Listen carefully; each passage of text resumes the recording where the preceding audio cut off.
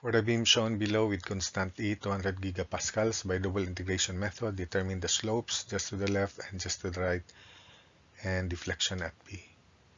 So before I proceed, let me remind you that for those who are my subscribers, please don't be selfish in sharing my videos to your friends and to your friends' friends.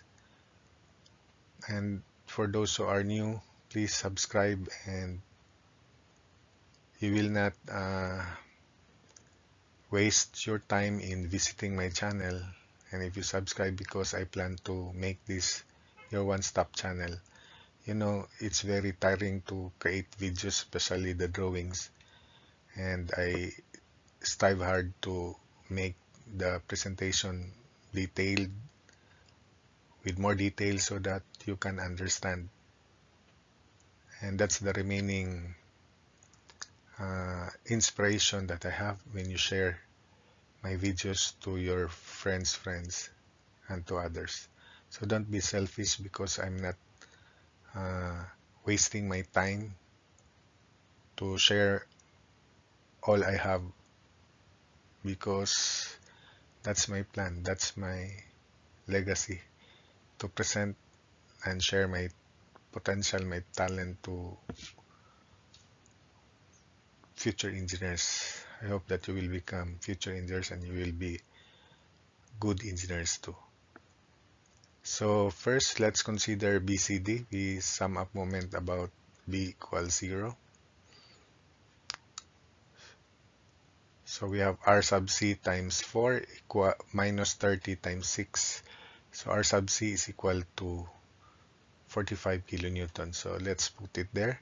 So considering BCD summation forces Y, so therefore just to the right of B, the internal reaction should be 15 downwards as shown. Then just to the left, by action reaction, it's also 15. So considering now AB, summation forces Y equals 0 or Ry equals 0. So we have AY plus 15 minus 36 times 6. So that's why AY is equal to 201 kilonewtons. So let's show it there. Then let's assume that moment is positive, so it is clockwise. So moment is 0 equals MA clockwise plus 36 times 6 times 3, then minus 15 times 6. So MA is equal to negative 558 kilonewton meter. So let's put it there. That's negative 558 kilonewton meter. We now establish our differential equation for portion AB. So EI AB y double prime AB is equal to, or EI, the value is 200 times 10 to the 6 kilopascals, 200 gigapascals, so 200 times 10 to the 6 kilopascals times 800 times 10 to the 6 mm to the 4th divided by 1000 to the 4th to make it kilonewton. To make this meter to the 4th, so kilonewton per meter square times meter to the 4th, so 160,000 kilonewton meters square. Therefore, so that's it. And EI of BCD is only 0.75 of EIAB.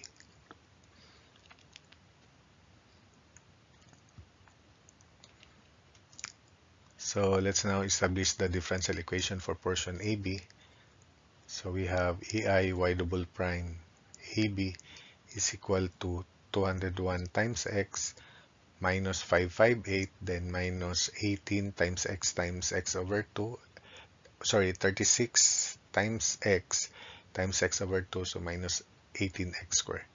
Integrating once, EIY prime AB is equal to 100.5 x squared minus 558x minus 6x cubed. There's no c sub 1 because the slope and deflection at A for fixed support are zeros. The slope and deflection are zeros. So c sub 1 is 0, c sub 2 is also 0. Then integrating again, EIYAB is equal to 33.5, so 100.5 divided by 3 is 33.5 x cubed minus 279 x squared, 558 over 2. Then 6 over 4 is 1.5, so minus 1.5x to the fourth.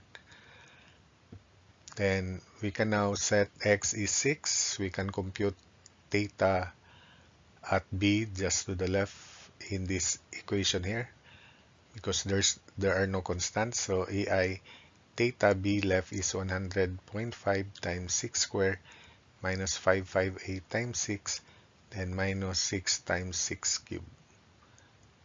So therefore, theta b just to the left is negative 1026 over EI, then divided by 160,000. So theta b just to the left is equal to negative 6.4125 times 10 to the negative 3 radians. Then we can also compute the deflection at B by setting the value of x into this equation 6. So EI delta B is equal to 33.5 times 6 cubed minus 279 times 6 squared minus 1.5 of 6 to the fourth.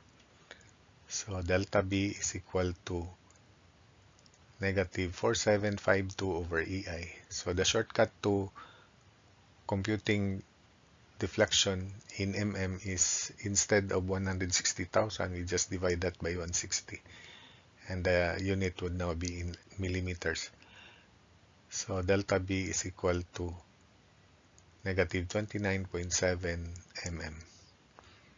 Then let's establish the differential equation for portion BCD. Remember, the moment of inertia is just 0.75 of the moment of inertia here. So let's have this section, and this is our origin, which is at B. There's no problem because we know already the deflection at B. And because this is the origin, the constant C sub 3 would be the slope just to the right, and C sub 4 is the deflection at B. So the equation is EI, E times 0.75I, Y double prime BD is equal to negative 15 times x plus 45 times x minus 4. Divide everything by 0.75. EI y double prime BD is equal to negative 20x plus 60 quantity x minus 4. Integrating once, EI y prime BD is equal to negative 10x squared plus 30 quantity x minus 4 square plus c sub 3. Integrating again, EI y BD is equal to negative 10 thirds x cubed plus 10 quantity x minus 4 cubed plus c sub 3x plus c sub 4. And when x is 0, then y BD is equal to the deflection at B, which is already computed, negative 4752 over EI when x is 0. So that means C sub 4 is negative 4752. So EI times negative 4752 over EI when x is 0. Remember, the deflection at B is negative 4752 over EI, then equals C sub 4, because everything here will be 0 or ignored, especially this. So C sub 4 is negative 4752.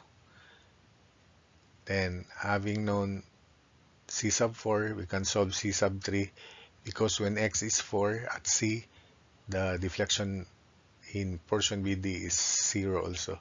So 0 equals negative 10 thirds of 4 cubed. This is 0, so plus C sub 3 times 4 plus C sub 4, which is negative 4752. Computing for C sub 3, C sub 3 is equal to 3724 over 3. Remember, C sub 3 divided by EI is when x is 0. When x is 0, this first two terms, first term is 0, the second term is ignored, and we also have C sub 3 left. Since this is the slope, then that's the slope at B just to the right. Therefore, theta B right is equal to 3724 over 3 EI.